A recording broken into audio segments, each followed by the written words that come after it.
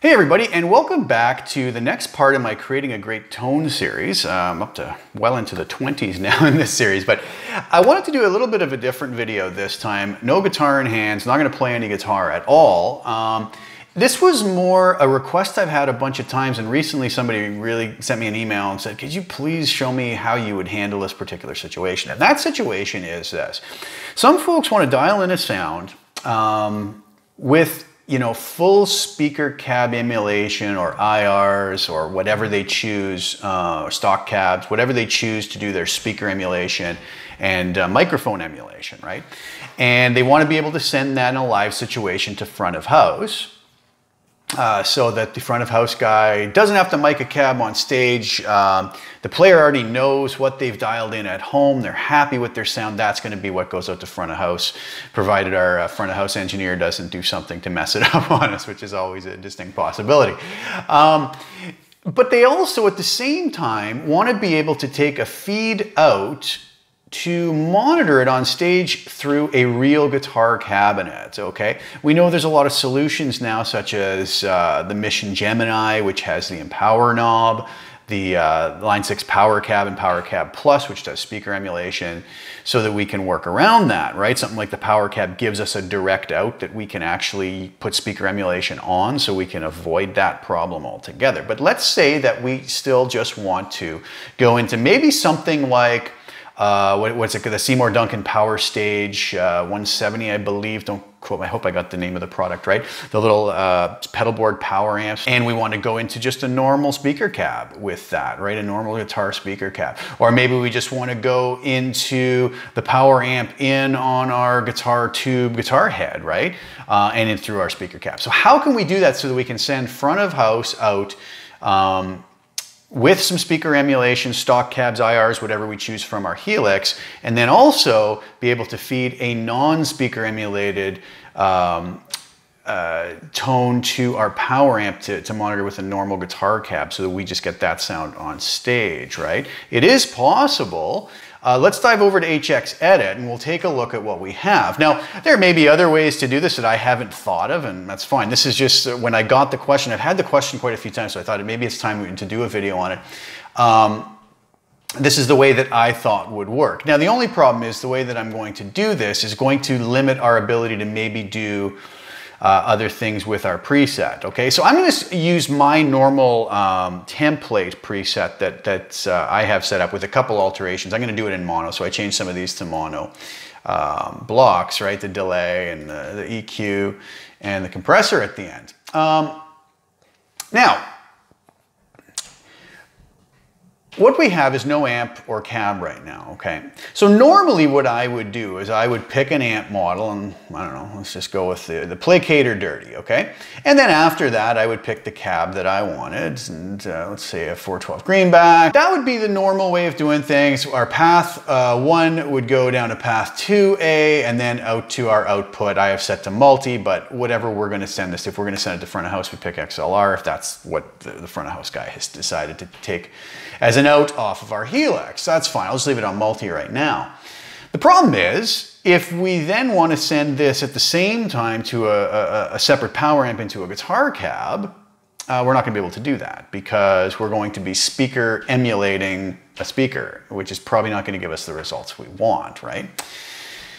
So what would I do in that case? Okay, well, what I would do is I would say, take this here and copy it, paste it down here, go up here and clear that block, and then I can take this cab and I can move it all the way over to the end. Also going to come over here and just put a simple gain block for no reason. Don't worry about that right now. I can actually even just turn it off, okay?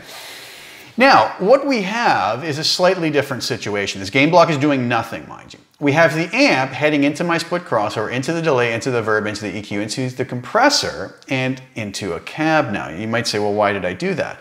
Well, this now allows me to add a point before the cab to split off and send it to a different set of outputs, which is what we can then use to feed our real guitar cab and or power amp and guitar cab. So watch what I do with the gain block here. I'm going to take this and I'm going to slide it right to before where the cab is. I'm going to pull it down to the next path, okay? So it's going to be, not the next path, but path 2B, we would call it. This would be path 2A, this would be path 2B. But this isn't it. I'm still going to have to take this merge block, we call it, and drag it down as well, so that now we have a separate output down here.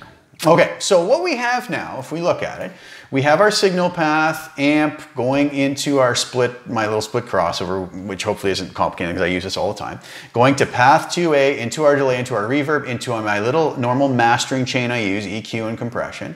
I'm now taking a split off of that and sending it down to the path 2B before it gets emulated by the speaker cab, okay?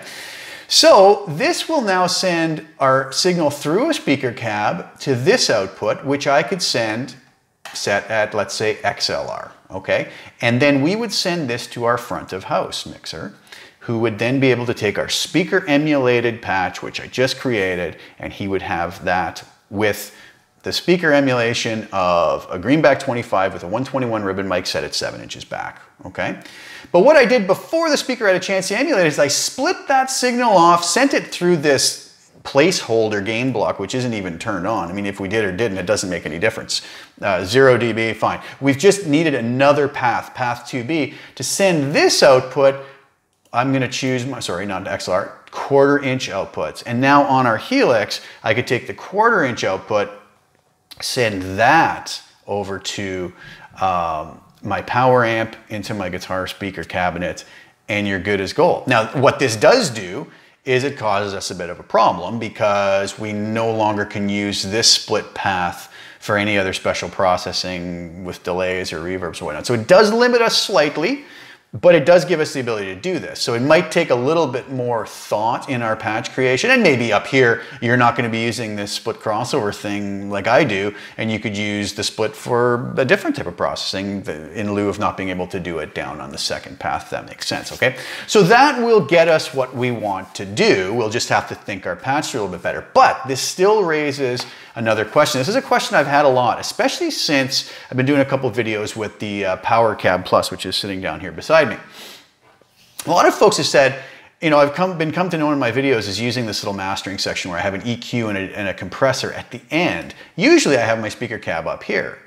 So they say, well, how is it affecting the sound now when the speaker cab with the power cab is actually after our little mastering section? So the speaker cab isn't now going to be feeding into the effects, but the effects are going to be feeding into the speaker cab. It's a very good question. In my experience, it's not a massive difference, okay?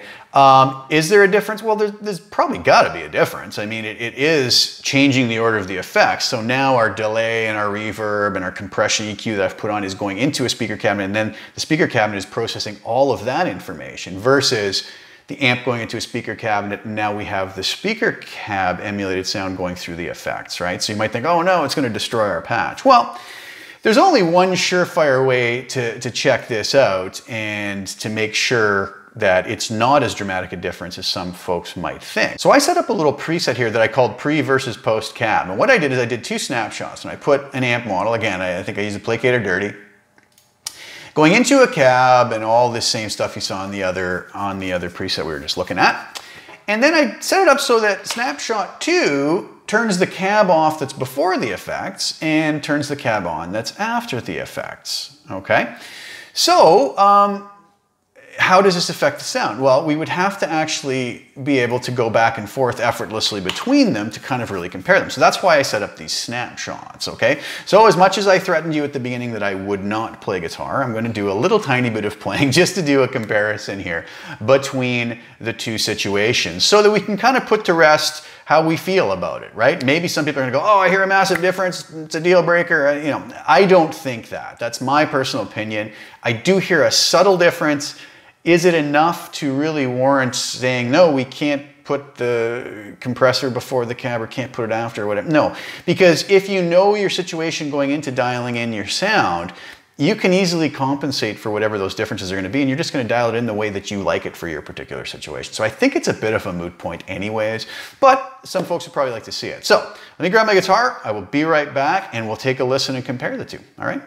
Okay, so I'm back with my guitar now, and we're going to just compare these and see if we can tell a difference when I switch between the snapshots with the cab before the effects and the cab after the effects, okay? So here is the cab before the effects, okay?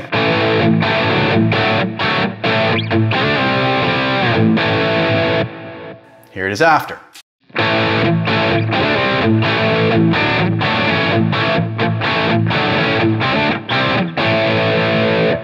Let me play while I switch back and forth so you can kind of hear a more seamless switch between them, okay? Here's the cab before. Watch up here on HX Edits as you'll see cab pre-effects and cab post-effects, okay? So here we go.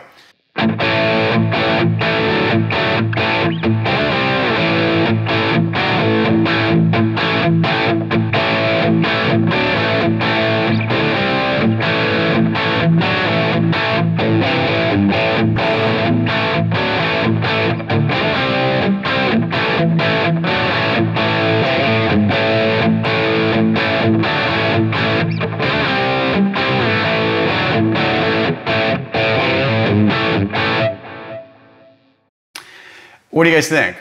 Is there a difference? It's going to be maybe a slight difference to the effects, the delays, the reverb, right? Versus, you know, sending the cab through that versus sending it through the cab, right? So yes, there's a difference. Is it a deal breaker or so dramatic that one is preferable over the other? I personally don't think so. Others might disagree with me. That's perfectly fine, you know. For some folks and the way that they do things, maybe it is just not going to work doing it one way or the other, right?